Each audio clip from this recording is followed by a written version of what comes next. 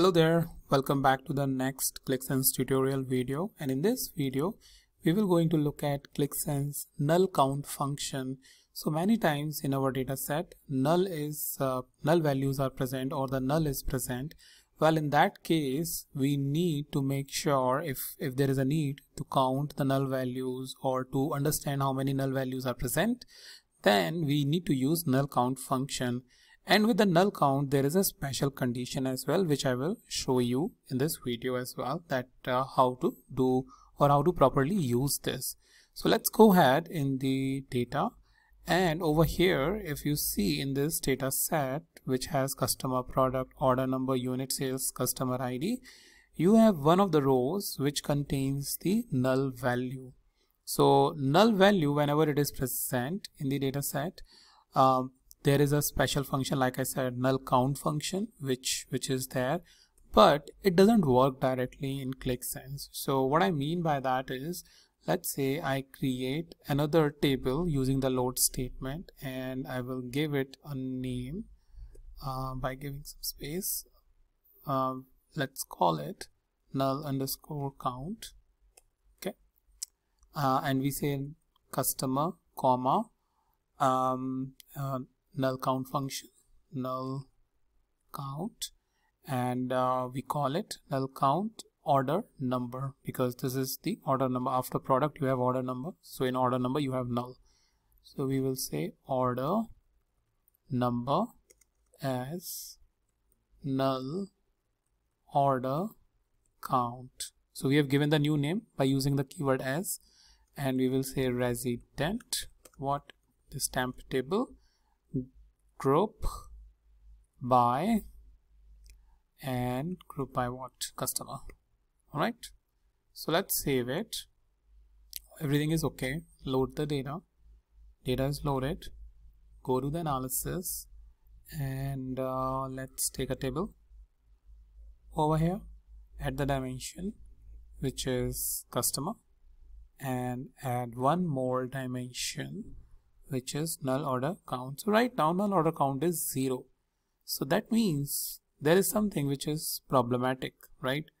Ideally null count should have counted this particular value which is present. So if you are facing this similar issue, what you need to do is you need one variable which is set, and variable name is null interpret equals to null. So in that case, in that way, what you are saying to the Qlik system or to the Qlik engine, that whenever the null is present, interpret it as null. And once you are done, you can again set, you need to again set null interpret equals to nothing, then semicolon. This way you can specify if null is a space or null is a blank or null is anything, then you can specify how you need to interpret the null. Well, after that it should work. So click close, come to analysis, and now you can see for this particular customer the count is coming.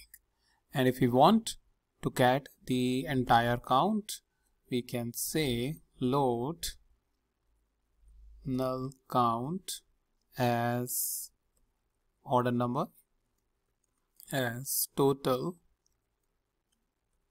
null count resident temp, right? Because there is no dimension, so no need to group by. Save and load data, and now come to analysis and create a KPI, call it total null count, take a sum, what you get is 1, right? So overall count is 1, and where is null?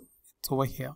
And in the front end itself, so if I come over here, I can use the null count in the front end also. So to do that, we can simply call it a measure expression editor and call it null count order number.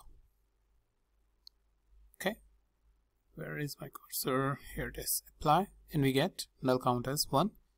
Because it is a measure, we also get the total.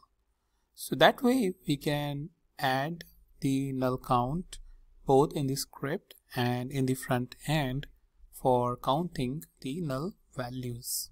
And before I close, I will just give you one more experiment over here.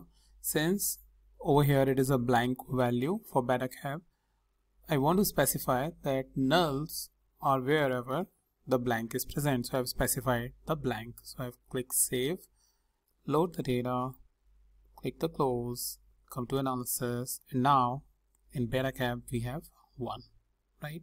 So this way, whatever your null values indication is, whether it is null, whether it is space, whether it is blank, that means no space, just the blank, then you can go ahead and specify that and get the output. So that's about it in this video, and I'll meet you in the new video, the new topic.